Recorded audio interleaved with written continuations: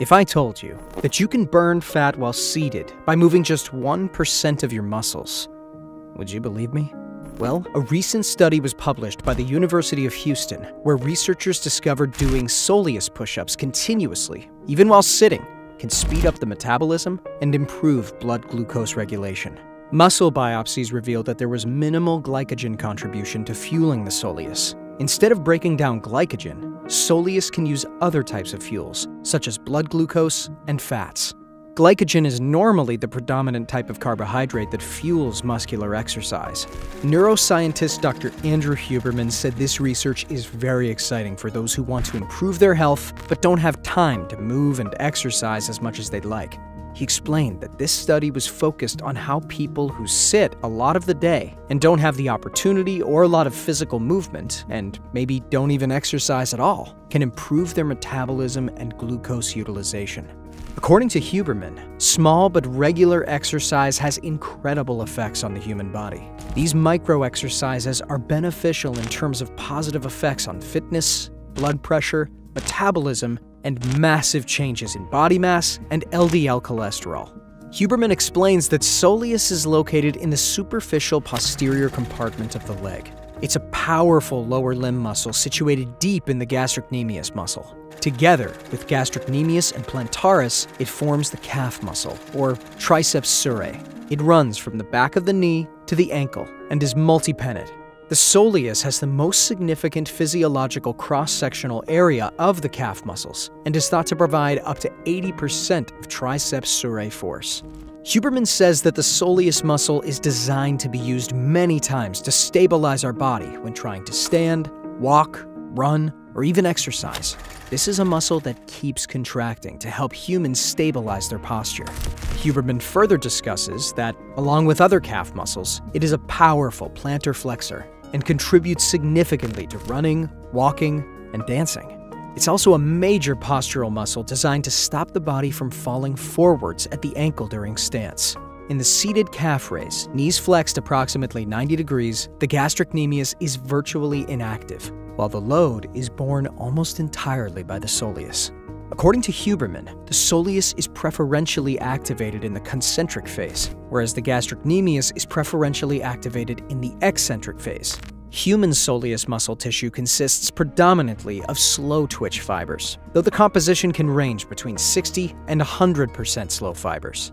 He says that even if you walk for hours, you won't feel sore. But if you do a bicep or tricep exercise carrying a light weight, like 1 pound or 2 pound weight, you will begin to feel exhausted and have body soreness. But the soleus muscle doesn't tire, even if you walk for hours. It's a strong muscle that is designed to work continuously. He says sitting in a chair all day is rough on our bodies. While making time to exercise may not negate the effects of sitting for hours on end, it can certainly help. He suggests that just a few minutes of micro-exercise can counter various impacts of sitting. According to Huberman, the soleus push-up might look similar to walking. When walking, your body minimizes the amount of energy the soleus uses. The soleus push-up is designed to maximize the energy used by the soleus for an extended duration, boosting your calorie burn dynamic in the process. He says that all you have to do is sit with your feet flat on the floor. Raise your heel, keeping your toes planted on the floor. When your heel reaches the top of its range of motion, passively release your foot to come back down. Huberman says that when we eat food, our blood sugar rises, which is when insulin confiscates blood glucose. This blood glucose may not spike and convert into hyperinsulinemia, which is high blood glucose. The insulin matches the level of blood glucose. Also, if your blood sugar is low, you can become hypoglycemic, which is the first thing you would want to avoid.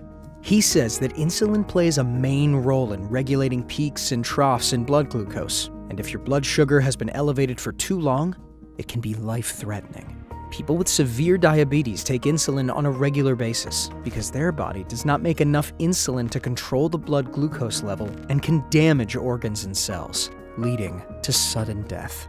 Huberman says that type 2 diabetes mellitus consists of an array of dysfunctions, characterized by hypoglycemia, resulting from the combination of resistance to insulin action, inadequate insulin secretion, and excessive or inappropriate glucagon secretion.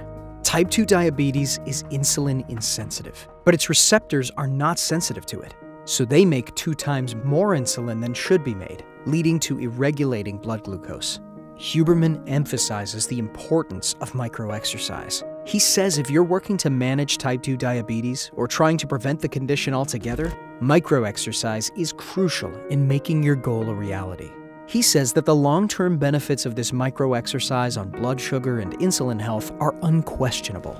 1% of musculature can reduce dependence on glucose-lowering oral medications and insulin. This small physical activity can help reverse pre-diabetes. According to Huberman, micro-exercising for insulin health doesn't have to be complicated. You can do this while sitting at your office desk, having lunch, or watching movies. By simply using one muscle, the soleus, you can perform a push-up exercise. The soleus push-up is an exercise that is likely to be new to many people. According to him, soleus push-up is one of the most beneficial exercises you could ever think to perform. The soleus push-up isn't performed to make the muscle bigger and stronger, but performing push-ups with it can improve metabolic health and the rest of your body. Huberman says that it's a straightforward exercise. All you have to do is sit down with your knees bent at an approximately right angle, square corner, and lift your heels while pushing down on your toe and contracting the calf muscle, then lowering the heel and raising that heel again. Each move is called the soleus push-up.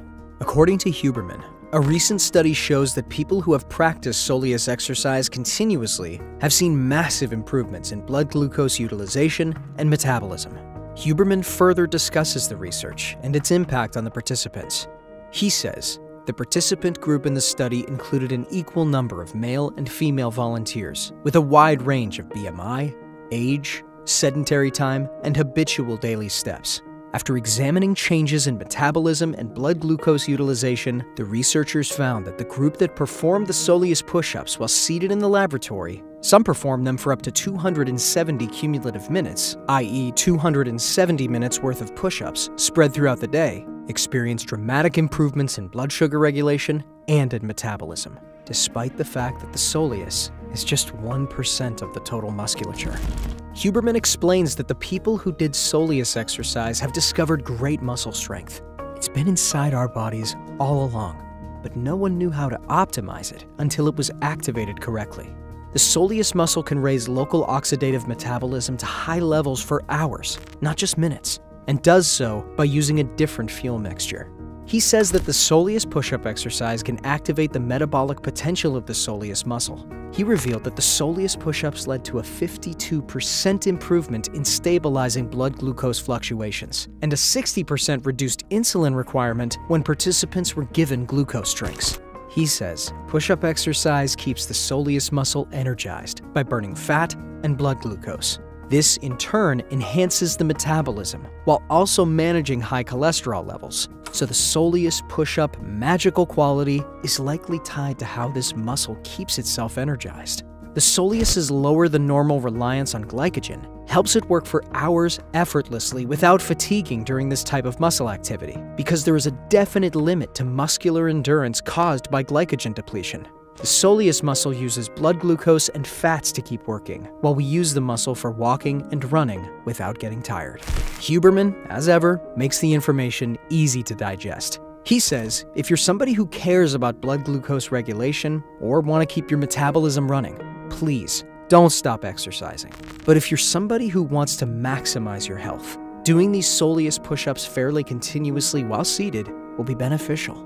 Soleus push-ups can offer some incredibly beneficial health benefits. That's a wrap for today.